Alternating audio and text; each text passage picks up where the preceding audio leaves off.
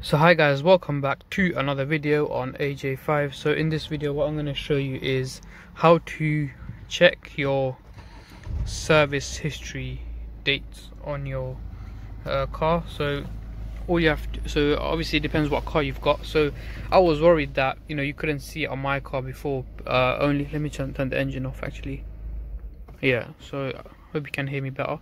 So well, first, when I initially bought the car, there was no service history, and that was only because it was never done before. And so let me show you what I mean. So once you go into vehicle information, you go vehicle information, and then you go into vehicle status, service requirements. I think it was in here.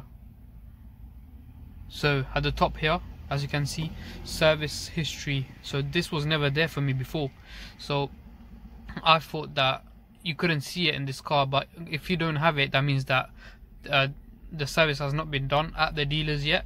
They might have done a normal service at a normal garage, but they've never done it at the thing. So when I press into service history, I can see that it was done at 49,000 miles, 49,868,000 miles.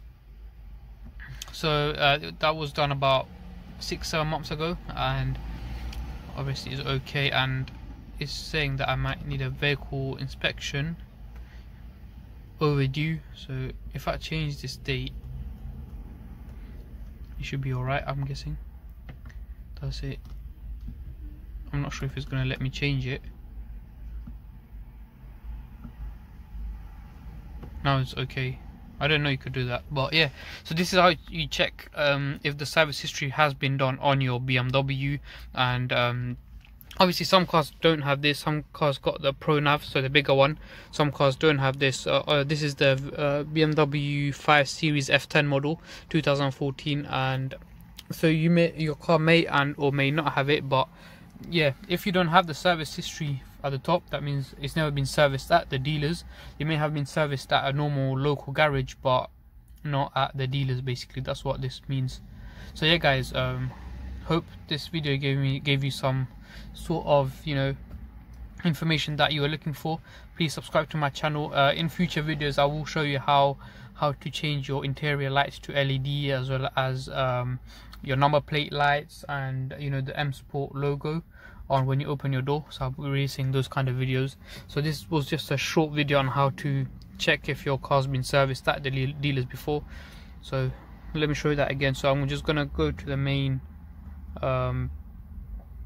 thing here, vehicle information, and then vehicle status, and then if you scroll down to service requirements, and then you can see if everything's alright. I just changed the vehicle inspection, but yeah, service history, as you can see, it has been done at 49,000 miles.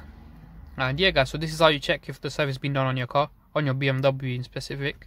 But yeah guys, thank you for watching. Please subscribe to my channel, like this video, and share it with anyone who you may think might find this video useful. Thank you for watching, and see you in my next video.